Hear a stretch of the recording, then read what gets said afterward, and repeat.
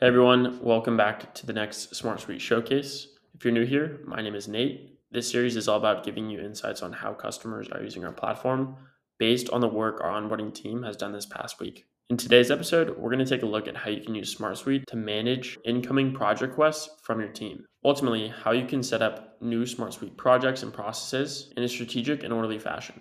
Let's dive right in.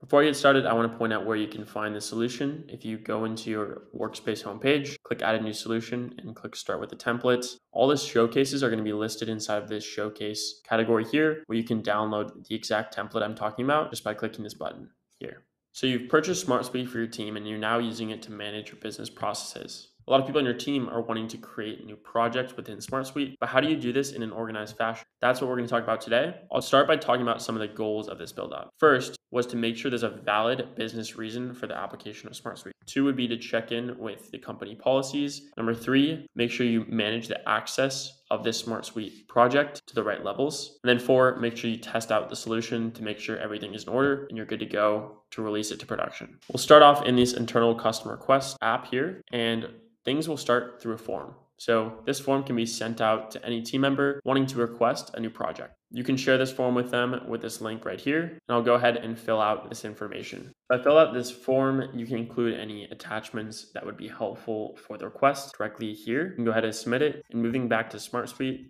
a record will be created with the information that was submitted. You can go ahead and open the record to see the information about this request. From here, you can look at the description, which business unit we're talking about, the project type, whether it's internal, customer facing, or if it's for a vendor or other type. Here we can use a field to track the estimated time spent to develop.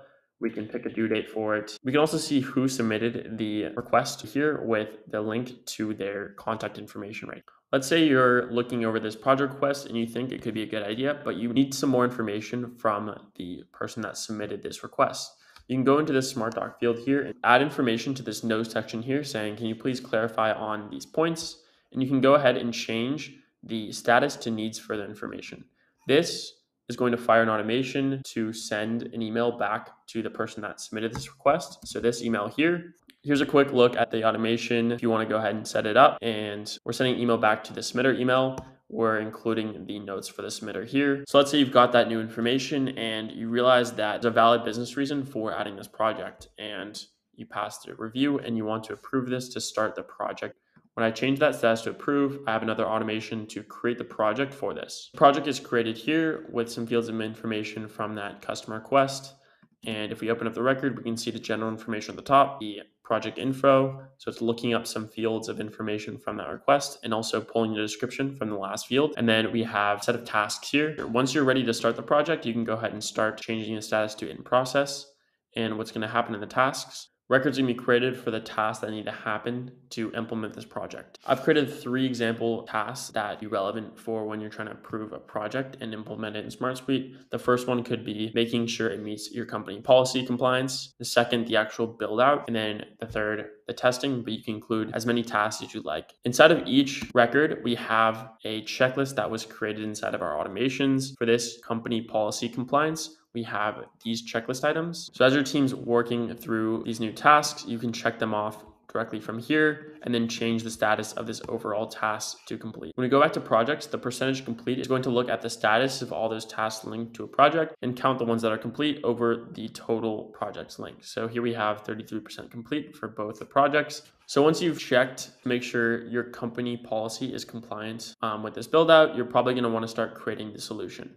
Here you can have a templated set of tasks that need to happen when you're creating that project. For example, building the structure, making sure you have the right requirements, making sure you set up the right views, and then the permissioning. Permissioning can be controlled at a solution level where you can change the level of access that users in your workspace have. For example, you can change it so some team members only have access to records, projects, tasks that are assigned to them. You can also control this at an app level and then coming soon at a field level in case there's fields of information regarding that new project you're taking on that are sensitive. And everyone inside your workspace doesn't need access to them. Now that you've finished the build out of this project request, you probably want to move on to testing where you can have a set of items you need to go through and your team needs to go through to make sure everything is working properly.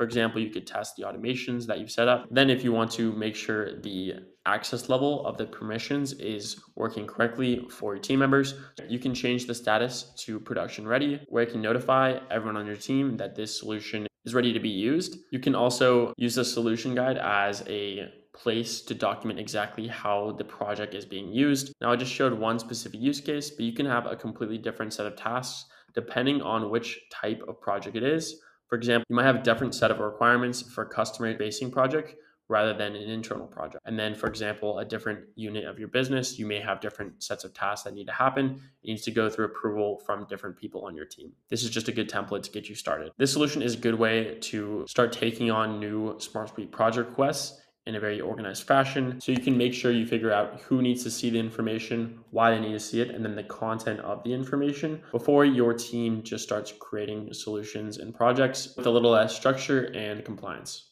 And that wraps up this SmartSuite showcase. Hopefully you learned how you can manage new project requests from your team to make sure you set up projects in SmartSuite the right way. If you have any questions, feel free to leave them in the comments below. I'll make sure to answer. And if you have any requests for a SmartSuite showcase in the future, feel free to leave that in the comments as well. Thanks for listening to this episode, and I'll see you next Monday.